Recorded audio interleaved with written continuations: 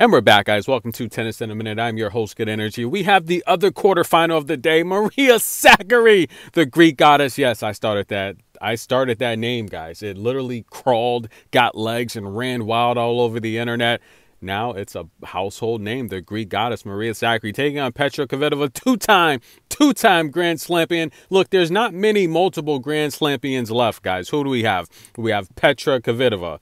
We have Victoria Azarenka, Simona Halep, who I haven't seen in a while. We have Angelique Kerber, Venus Williams. We have Iga Swiatek and Naomi Osaka. I mean, who else, guys? Can you think of anyone else? There's not many ladies left, guys. But nonetheless, this is the matchup here where, look, I've said it time and time again, Maria's got to step up. I feel out of all the top 10 players, she just underachieves the most. And I'm not trying to be disrespectful or hard on her, but she just doesn't come through when she needs to come through. Now, this is a routine forehand. She loves to hit that serve, you know, right midway down the line and then follow up with that strong forehand. She says her serves is her strongest shot.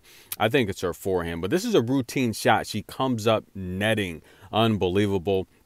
Another mistake here, routine shot, comes up netting. How do you come out in the biggest matches of your life, one of the biggest matches of your life, and you get broken to love? Unbelievable, guys. But nonetheless, what is it? The conditions, guys. The conditions that day are nothing like the conditions at night. The wind, it's very, very windy. Players like Iga who've played, their matches at night have an advantage because in terms of practice sessions, the practice sessions take place during the day. So if you're playing during the day and then switching up at night, you have to make adjustments because the wind here is very wild. Another routine winner for Sakkari, and she misses it. Now, the announcer said a couple matches ago, who was it? Was it Shelby Rogers or no, I think it was Ann Helena. They made an interesting comment about Sakkari. They said they're concerned because she was missing a lot of easy shots. They're like, I'm concerned for a top 10 player. Those are pretty routine shots. I'm concerned. But in her defense, I will come to Sakkari's defense and say, look, it's very, very windy. The conditions here, mid-afternoon, night, are very, very different from early morning matches here. And take a look at WTA 1000 events.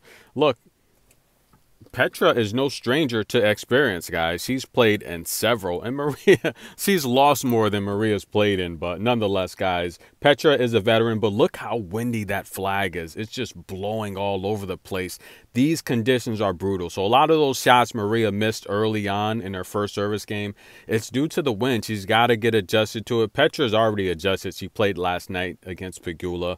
But nonetheless, guys, if Sakkari's going to win this in straight sets and prevent Petra from covering that spread, she's going to have to win 10 out of the next 12 service games. I doubt that's going to happen. So, nonetheless, I'm your host, Good Energy, guys. Stay tuned for more tennis coverage. And Sakkari got a